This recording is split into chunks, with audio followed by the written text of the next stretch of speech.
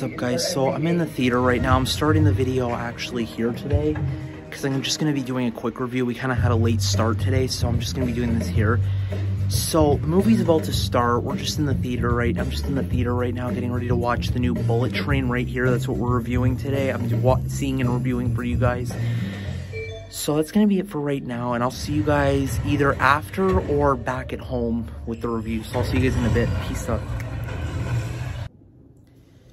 Alright, hey, what's up guys? Welcome back to the review of Bullet Train right here, and let's get right into it. Okay, so first of all, I want to start off by saying that it was an awesome movie. Like, definitely awesome. Like, the action, suspense, it just fits the criteria of movies that I like and that I like reviewing for you guys, because I know I'm always going to give off good reviews for you guys.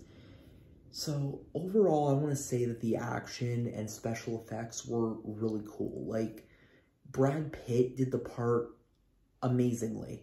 Like, the level of action in the movie, it's like it explodes off the screen almost, you know?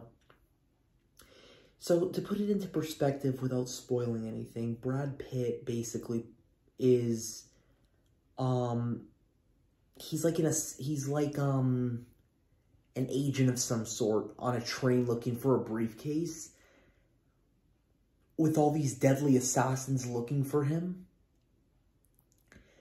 And it just basically, it's the kind of movie you'd expect. He's on a train, he meets all these assassins, and then there's like a bunch of fight scenes. So it's basically that typical movie. Not really much that you really have to explain. But one thing I really liked personally was the cast. Like, the cast was really good. But it's almost like they didn't put these people in the trailer. It's almost like as the movie went on, it's like a new actor that's familiar a new actor or actress that's familiar would just magically appear, and it would keep going like that throughout the whole movie.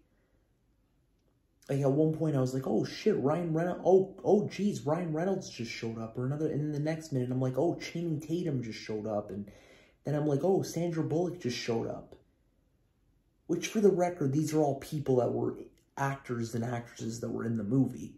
It's just they kept bringing them along through the movie, so you'd be, like, kind of surprised, like, oh, wow, they're along.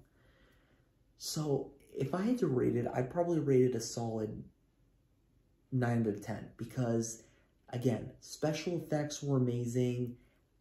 The storyline was amazing. The cast was amazing. Really liked the part how they kept bringing the cast in, like, throughout the movie, so you could be like, oh, hey, there's him, and oh, he just showed up too, and oh my god, she's in it too. So yeah, pretty good movie. Highly recommend it. Definitely check this movie out, and yeah, I'll see you guys in the next video. Peace out.